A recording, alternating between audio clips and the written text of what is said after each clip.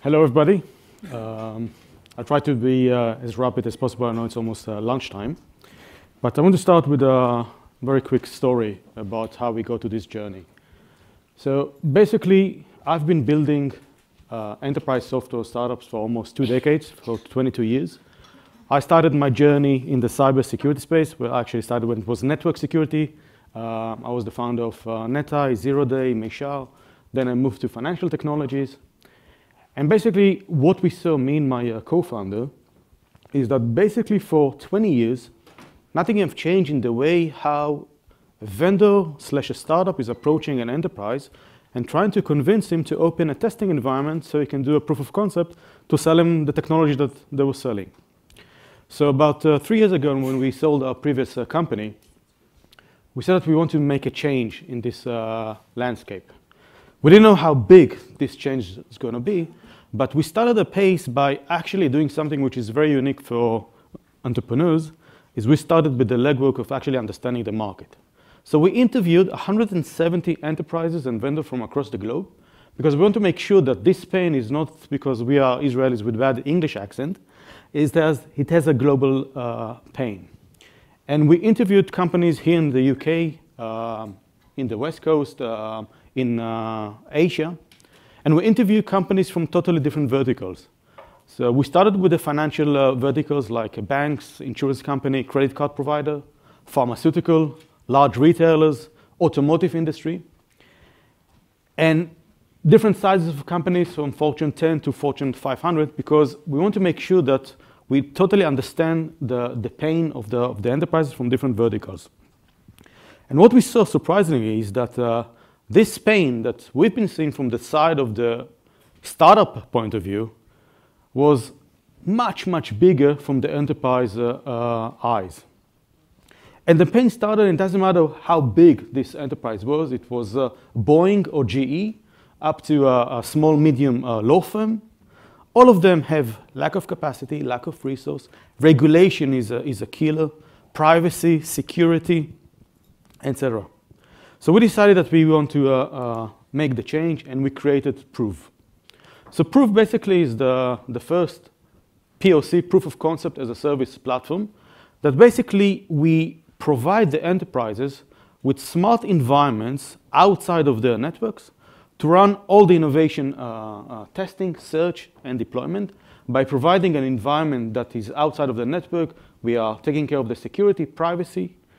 We provide APIs for the technology to connect. You'll be surprised how many CTOs of leading banks, including here in the UK, came to us and said, look, when we are searching for a blockchain technology, we want to make sure that this young, sexy startup that we're going to choose will know how to implement to our legacy network.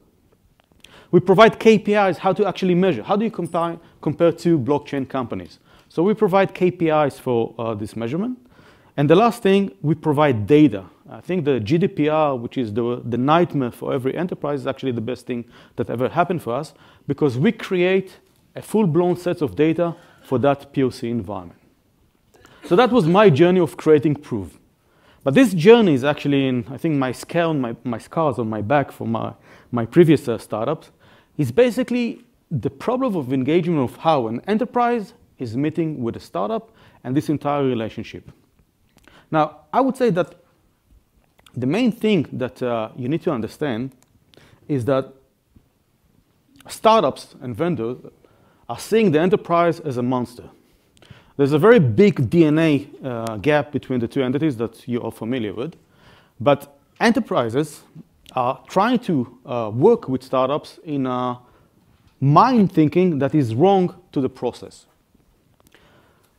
Startups, as you know, they are very quick. But sometimes the enterprise see this quickness as something that it's not baked enough, or the solution that the startup wants to push to the enterprise is not close enough. On the eyes of the startups, in many, many cases, they're trying to do the product market fit, to actually really understand the pain of the enterprise on that side, and they're willing to do the changes and the complexity and to adjust themselves to that environment. In many, many cases, when we failed in the past and my colleagues failed in the past, were all because the information was missing. First of all, startup, we always said yes. I never met a startup that if an enterprise comes to him and said, can you do this? The answer was no. And as matter if this startup was in a totally different domain, always the answer is yes. But this is the biggest problem, is that if you as the enterprise or you as the customers are not very, very strict of the requirements, the process, the budget, what is actually expected out of this process that you are running now, the proof of concept with that vendor, then things will go to a nightmare. And this is a very crucial thing to implement, which is part of the thing that we are solving on the prooV platform. Innovation is a time-sensitive thing. You know, my former speaker just talked about insurance. Insurance is one of the fastest growing vertical on our platform, because they woke up one day suddenly realizing that if they're not going to disrupt themselves, they're going to lose their business. But if a process is going to take years, because if you need to overcome regulation, you need to overcome the legal, you need to find the right vendors, to open a POC environment, start running the POC. Usually for regulated industry, this process may take between 2 to 3 quarters to a year. But you will lose your business if you are not working very fast. So the whole process is that you must start working fast and to parallelize to work in parallel with all the POCs environments and try to find a way how you can fasten the solution. We have on our platform, for example, an insurance company that opened 22 POCs with 100 vendors connected. Now, this process would have taken them 3 to 5 years that they finish in 4 months. And this is a crucial thing when you're trying to get innovation. You know, only today you're meeting 15 startups, which is actually one of the best startups that I've seen. But there are so many startups out there. How do you know that you as the enterprise are connected to the right startup? Just for an example, we have on our platform 1,100 and chain vetted startup that we checked out of 4,200 that applied to prooV. So almost 2/3 we politely denied because either they were too early or they didn't have real technology or what we call pretenders. And this is exactly the startup that we are trying to filter, or the search that you need to do when you are checking to find the right startup for you. And the crucial thing for you as the enterprise to check that is run POC. Test every technology that you are checking. You'll be surprised how many falling and failures in POC we are seeing, because the definition of the entire process was not close enough. There was not the right information. There was no data for the POC. So they rendered the proof of concept on a totally different data. And once they wanted to implement the solution, it was totally failed. So the data is a crucial thing of defining the right vendors for you. So just to summarize what I've just said.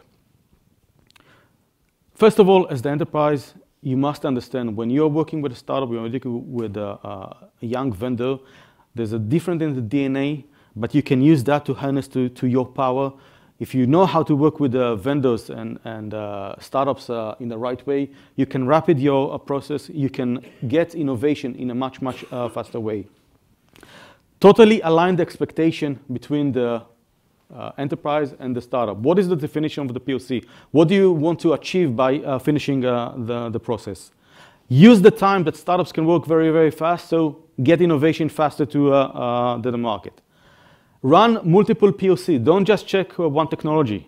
Don't just check one technology from a certain type of vertical, like a SaaS-based or an on-prem or a vertical. Try to do a mix of solutions so you'll find the best solution for you. And at the end of the day, don't be afraid of innovation. Run fast. It's the only way to succeed. Thank you very much.